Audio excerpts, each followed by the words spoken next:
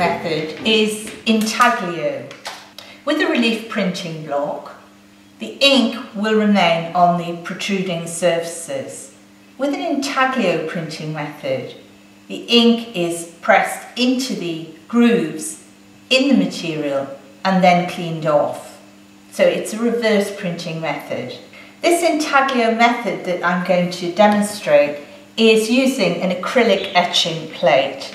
The effects are very similar to a metal etching, but this is something that doesn't require an acid bath or any chemical materials to achieve. It's very accessible for a school setting. It's probably something that Key Stage 4 upwards would be able to manage, perhaps very able Key Stage 3. Thinking about health and safety, you would need to use a respiratory mask because scribing into the acrylic will create a fine dust which you will inhale. Also, it's wise to use eyeglasses if you don't already wear glasses, just to protect your eyes again from the fine dust. The scriber is what we will use to scribe the lines into the acrylic. So the image that I'm going to create in the acrylic etching combines 3 drawings, sketchbook images in the composition. There's the images of pots and plants that I used earlier with the umbrellas. There's the images of the angel heads, which are very, very common within Ethiopian art. And there's the architectural image of the carving in stone around the arches in castles in Gondar. So I've combined that into a single image. I've just removed the plastic film which protects the acrylic. I'm just now using some masking tape to hold it in position. This works better than a bench hook because you really just want the image held static while you scribe.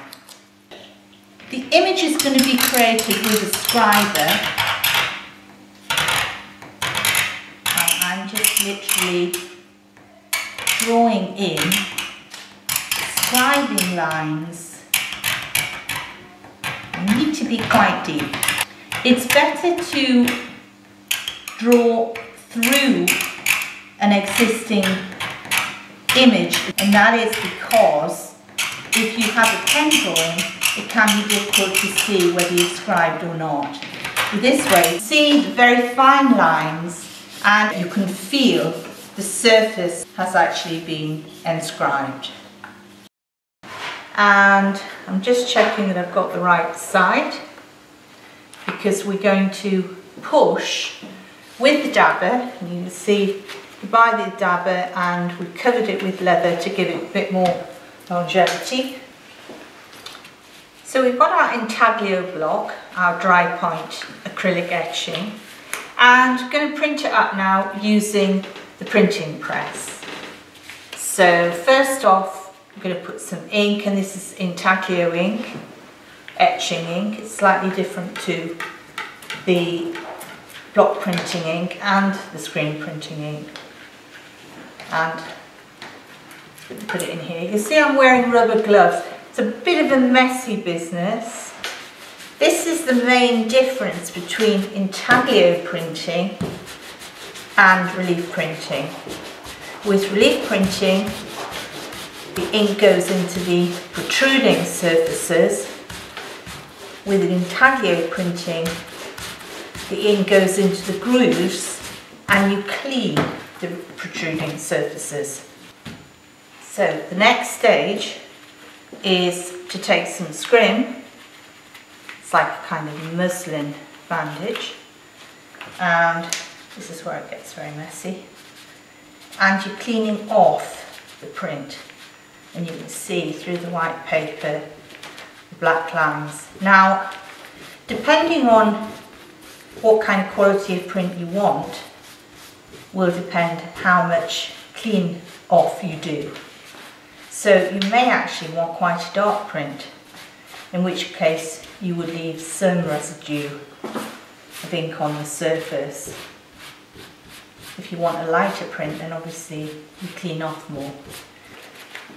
You would probably be doing this with Key Stage 4, Post 16, perhaps at the Key Stage 3.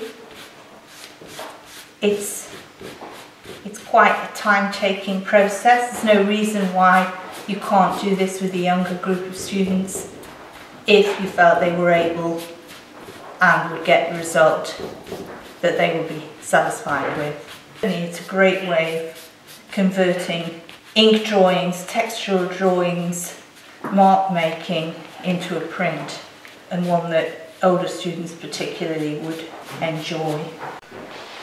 So the paper works best when it's damp. It enables the ink to be forced more easily into the crevices of the print. So spray the paper, but you don't want pools of water. So just put it between some newsprint, dab off the excess water. We've got our dry point etching on the bed, and paper is then going to go on top of that.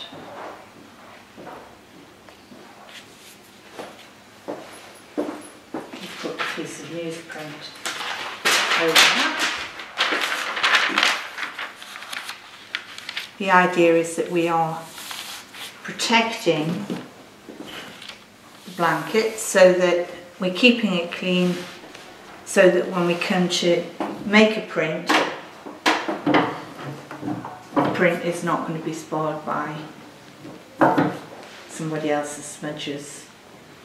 Right, now that's starting to bite. You can feel it bite as you go through the rollers. With the dry point acrylic, there is a bit of a trade-off in terms of pressure and not pressing so hard that the acrylic cracks. And we've got there a typical etched image with various shades of greys, blacks, not too dissimilar from a traditional metal etching.